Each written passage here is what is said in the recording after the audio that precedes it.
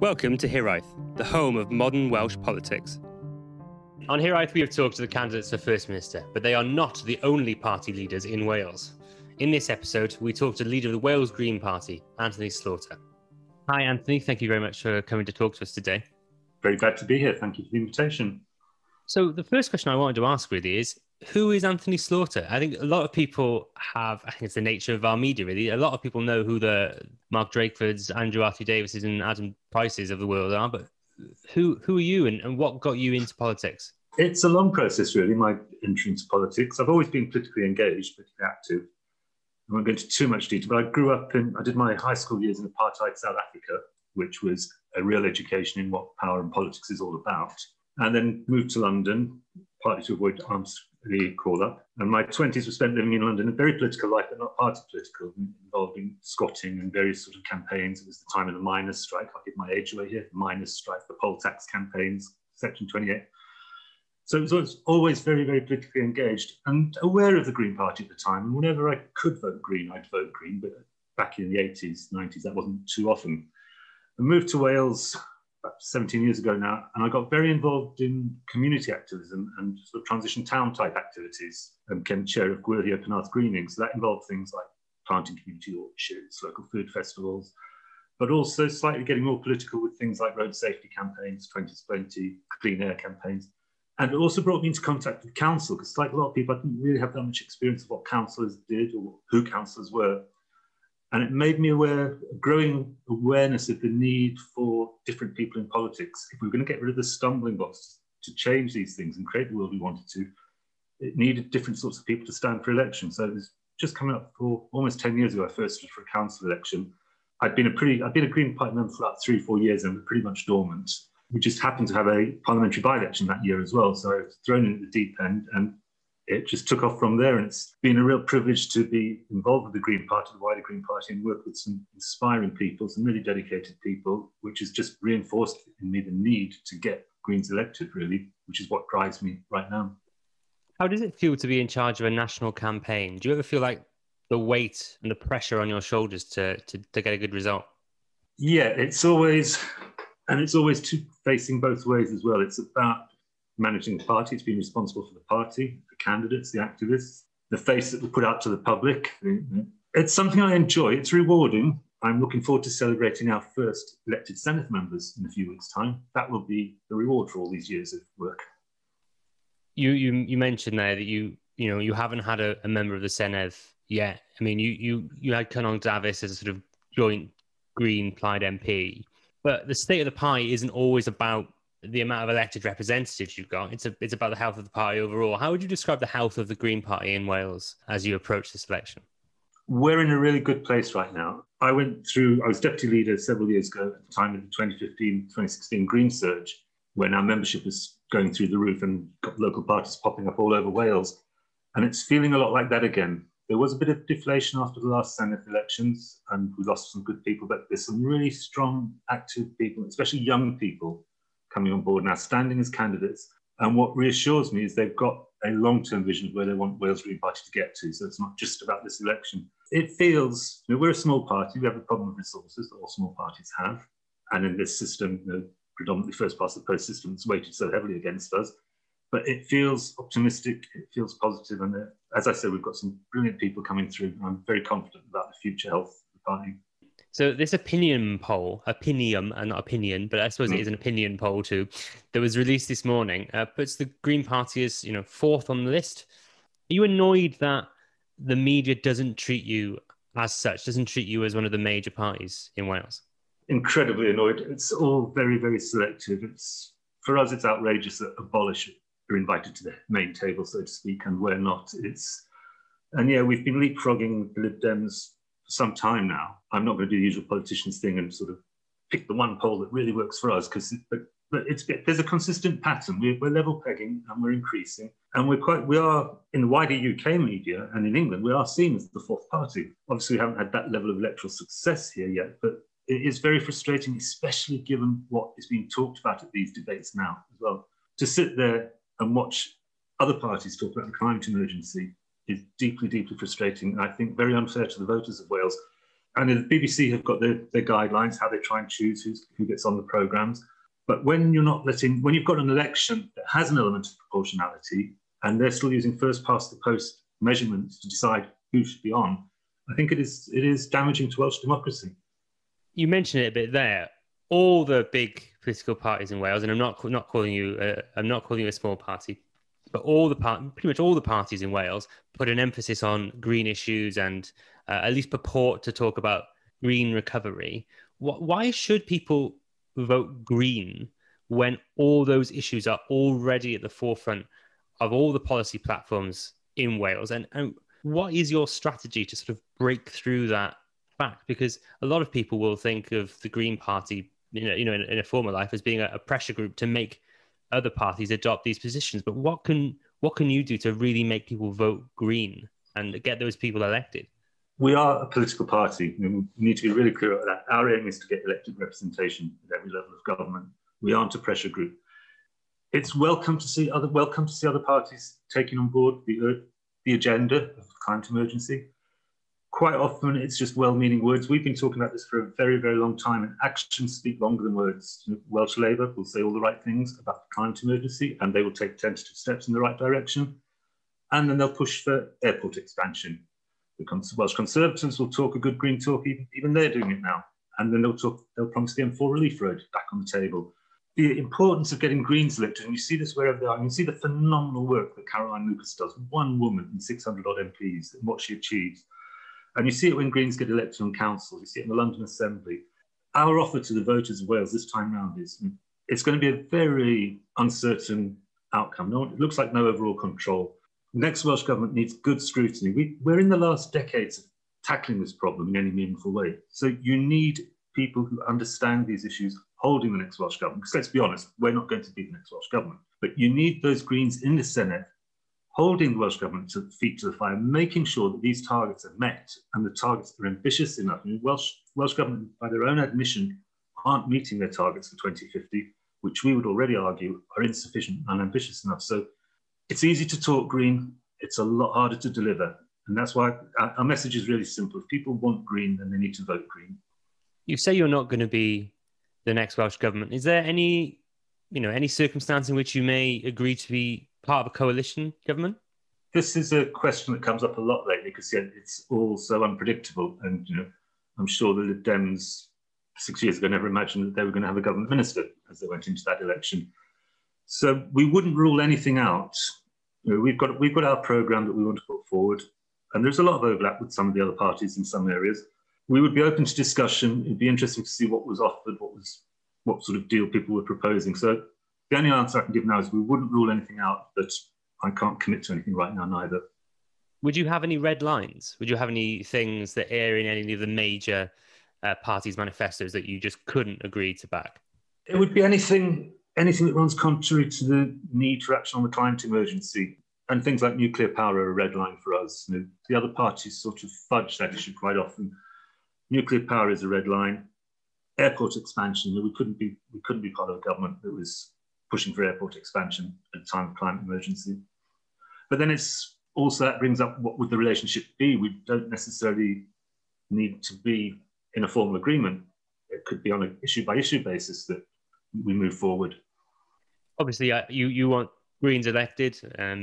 If they weren't, what would you like to see taken forward in the next Senedd term? What action do politicians need to take on green issues and on the environment to ensure that the Senedd after this one isn't relocated from a less floodplain likely building? We're going to get a very good result, I think. I'm fairly confident we're going to get our best result ever. So that will send a message to the next Welsh Government about these issues and the importance. But equally, I think there's an overarching thing that's really important and crucial for the next Senedd, and that is this sort of stealth demolition of devolution. So all these things, I was on an XR hustings last night, and we're all agreeing, and everyone's agreeing on this needs to happen, that needs to happen. But the ability of the Welsh Government to actually even do those things could be gone. So I think post this election, all progressive parties have to do everything to get everything in our power together to stop this post-Brexit power grab from Westminster, because that undermines everything that we need to do to tackle the climate emergency, to tackle social injustice. So I think that would be a high priority for the next Senedd. you talk about defending devolution, and we will talk a little bit about independence in a bit. But I wanted to talk to you about your own sort of internal devolution. Obviously, we've had conversations before about why the Green Party took the decision it did in Wales not to become a separate Welsh Green Party. But I'm sure people would like to know a little bit about how much clear green water there is really between yourselves as a political party and the other federal parts of your party. So in terms of policy making, was that a solely Welsh Green Party proposal, and was it worked on solely by the Wales Green Party? Absolutely. We have a policy committee, and what we have is a overarching document, Policies for Sustainable Society in Wales. That's our sort of guiding policy document. It's not the manifesto, but nothing can be in the manifesto that contradicts the policy document. And you probably know, I've probably said before, Wales Green Party, all Green parties are grassroots democratic organisations. So policies made by members at conference. It's not imposed top down. We had a big overhaul because of that process of doing it at annual conference. Things get a bit patchy, some things get outdated. So we had a big job of work last year when we overhauled the entire policy document, and the policy committee met quite regularly. And that is purely Welsh members of different areas of expertise. The manifesto has then been drafted by members of Wales Green Party. It's the first time the Green Party see it is when it goes public. We're obviously, having said that, we're on the same page on most issues. So it's always a tricky thing, and it's a tricky thing for other parties in the UK now as devolution goes further down the line when the UK party draws up its general election manifesto. And we have to put lots of disclaimers in the beginning of that saying that we recognise that some things have been devolved to Scotland, some things have been devolved to Wales. This is our vision. And then at a devolved election, we've got much clearer territory to talk about what it is we would do, what we could do. But at the same time, it's also important, I found in the manifesto process, because there's some stuff in our manifesto like UBI, which the Welsh Government can't deliver. But you've got this balancing act of your manifesto is a programme for government, what you would do with the levers available to devolved administration, but you've also got to be offering to people where your destination is. And that leads quite nicely onto the independence question, really, because you come up against these things that we want to see in Wales, and with a hostile Westminster government, they just can't happen in Wales. You did a perfect link for me. Thank you very much, Anthony. Yeah, obviously we've had an episode of this pod before. We've talked to you and Emily Durrant about your move to support independence, but I think I've heard a few mumblings online and in the the election literature I received through my own door. There's not a huge amount made of your move to independence. Was that a strategic decision to just focus on environmental issues, prima facie, or is there some sort of reluctance to just put that on literature? I wouldn't say there's a reluctance. It's front and foremost of every media appearance I'm doing. It's something that we can't stress often enough because it was a very serious, very solid decision. It runs through the manifesto like writing in a stick of rock. It's there. It underlines everything we're proposing.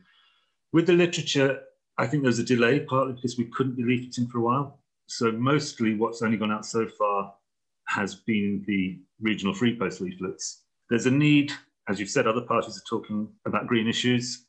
We have to balance the fact because we sometimes get people complaining if a leaflet goes out that doesn't mention green issues. We have people's expectation of us. We're getting to the stage now, I'll be doing my own leaflet for my constituency. So different local parties will be doing more localised literature in the next coming weeks and canvassing. And I'm certain that several of them will focus quite heavily on independence. Let's talk a little bit about reform of the Senedd. Obviously, the Green Party has always been in favour of more proportionality. If a Green was to be elected to the Senedd, how would you envisage them approaching the question of Senedd and electoral reform? Well, we definitely want a more proportional voting system. Multi-member constituencies, probably STV would be the ideal. We've always backed the McAllister report's recommendations. We've backed them since they came out. And that's going to make this election quite interesting because it's going to be quite a polarised election with all the ragtag groups on the other side who just shout to be abolished or shut down. We would work, that would be one area I think where there's a lot of common ground for progressive parties to work together because it does need to be reformed. We do need a fairer voting system and we do need more Senedd members. Are you at all concerned about the sort of future of the nation? Because I think a lot of the polls, apart from the one this morning, that was very good for yourselves, lots of those polls have shown the sort of quote unquote progressive parties falling short of that magic mark where they could reform the Senedd. Are you at all concerned that, because let's be honest, a more proportional electoral system makes it easier for Greens to be elected? Are you at all concerned about not only the future of Wales, but the future of the Green Party in Wales if those moves aren't made? There's a real danger of democracy stagnating in Wales if we don't make this. And I think this challenge from UKIP and Abolish and the like, I think that should actually be a call to action. That rather than what tends to happen with the mainstream parties is they get a bit nervous then and don't want to push for it. Something, the sort of thing we've seen with Keir Starmer, just trying not to scare the horses. But I think it actually underlines the need to make a strong, bold case, and it needs those parties working together to do that. And I think that underlines why we need more proportionality. So working together and collaborating on common aims is the norm, not something that, and that is what's holding us back. It's not just the fair voting system, it's the reluctance of the so-called big parties to even think that they've got to talk to other people to get these things done. Thinking about working together, you previously worked together with Plaid Cymru and the Liberal Democrats for Unite to Remain.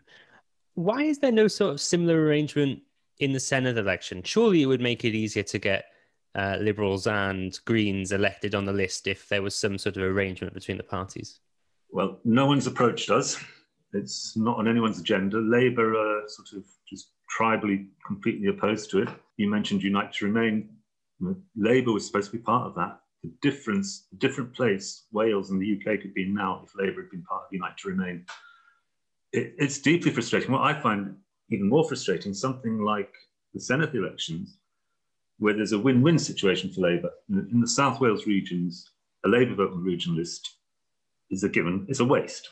We've seen thousands of them over the years that aren't going to achieve increased seats for the Labour Party. So it's on a plate there.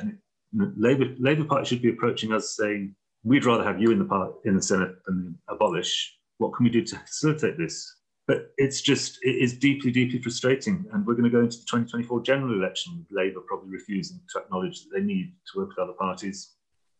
Obviously, the purpose of Unite to Remain was to stop Brexit. What is your party's position on that now? We want the closest possible relationship with Europe, and we think Wales needs it. I mean, at a minimum, we need the customs union and single market. Yeah, politicians are very nervous about talking, and it's the media has set the agenda, and politicians are very nervous about talking about it. But we're seeing growing awareness. I mean, the COVID pandemic has actually acted as a bit of a cover for some of the worst impacts of Brexit as they start to happen. But a lot of people, a lot of industries, the fishing industry, farming industry, have realised what they've been sold. I often get asked this when we talk about independence. People say, do you see an independent Wales back in the EU?